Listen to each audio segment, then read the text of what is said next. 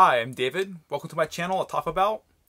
It's about that time of year again where the autumn weather will start moving in and things will become cooler out. And I think it can be a cozy time to have a book. And so I gathered together a wide range of books from different years that I think that I personally like. And some of them may not be commonly well known. And most of them are fantasy books, though there'll be a little bit of mystery mixed in, which I think is perfect for this time of year. Elantris by Brandon Sanderson. Elantris is the first book Brandon Sanderson got published and is one of his greats to check out. If you don't know who Brandon Sanderson is, he's a really good current fantasy writer, and he wrote one of my favorite series of all time, Stormlight Archive, which I really recommend to go read. The first book is The Way of Kings of that series. So much goes on in his books, like mystery, action, awesome characters, great worlds, well put together magic systems, and this book is no exception. It is a story of mystery with the fallen cursed city of Elantris and what is going on behind it all, and it is a world to get into with great characters to pull you in. 1,000 Orcs, The Hunter's Blade Trilogy, Book 1 by R.A. Salvatore.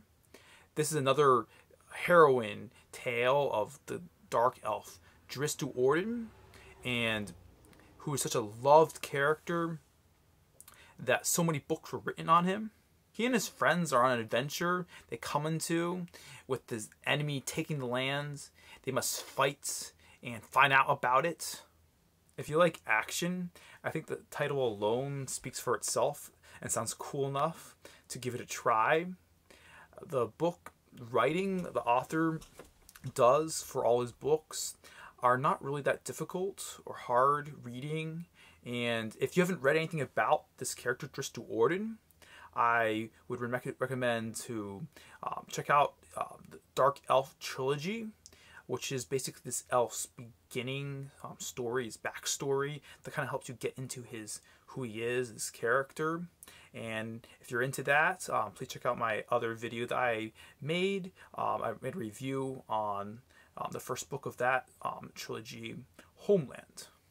The Knights Templar series by Michael Jecks. This is not a fantasy, but a murder mystery type story set in medieval Europe. I think it's kind of cool to have a Sherlock Holmes type murder crime scene story set in this time. It is a series that I love with action in parts. I think you can start wherever you want within this large series, though the first book is The Last Templar, if you'd like to start there, but maybe not. It may not be the best of all the books. I recommend The Merchant's Partner. The main character is Sir Baldwin Fernshall, who is a surviving knight of the Knights Templar, who solves mysteries and has an interesting past. It's a great setting for a murder mystery. Check it out.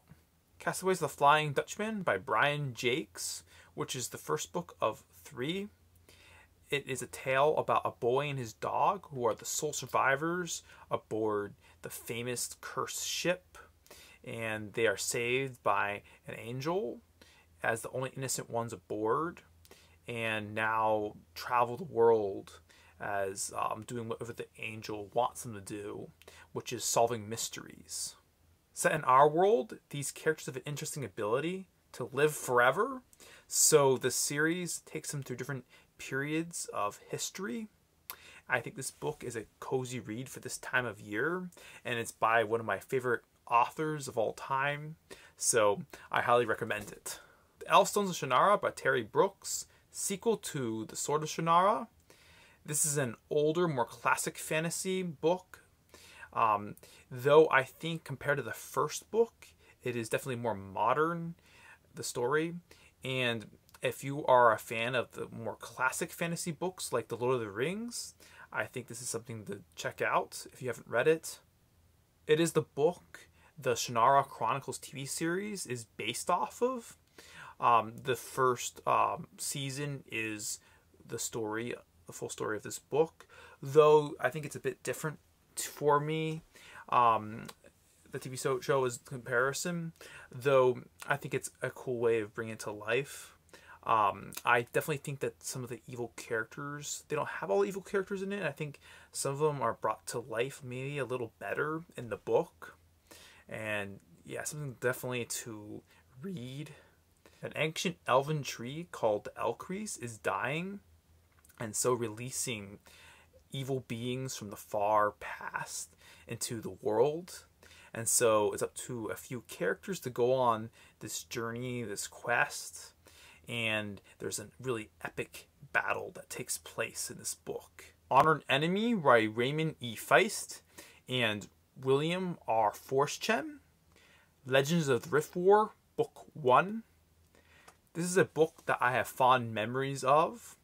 It is, the action was able to take me away into a different, reading different forms of fantasy.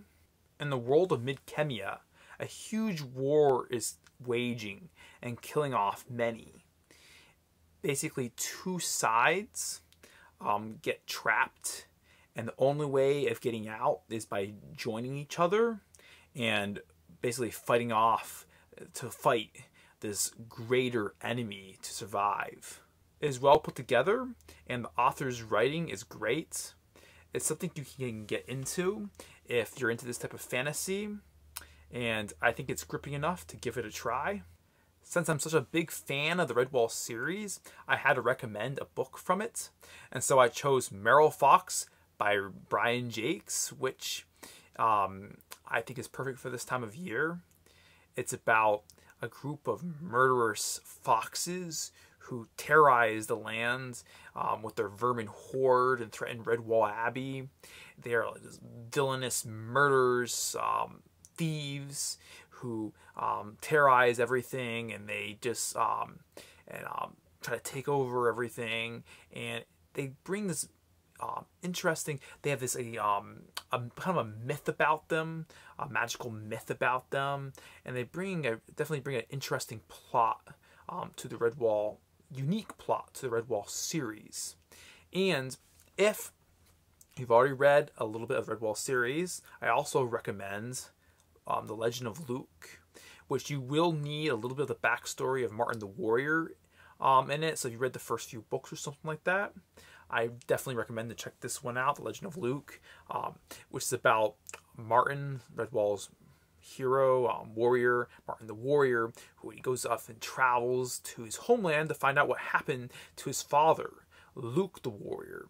And so it kind of tells the tale of this big ship and what became of everything. And this is something that I definitely, I remember my, when I read it years ago, that I really loved, and I even made a Lego ship based off the ship in it. And so, and I definitely think this, that story, The Legend of Luke, basically completes Martin's story in the Redwall series. So I think definitely I recommend to read that book as well. I hope you enjoyed this video. If you did, please leave a like and subscribe for more videos if you'd like to see more. I have some other videos. I've done some reviews on some books, so please go check that out on my channel. I plan on making more videos as well, so please stay around. Thanks for watching.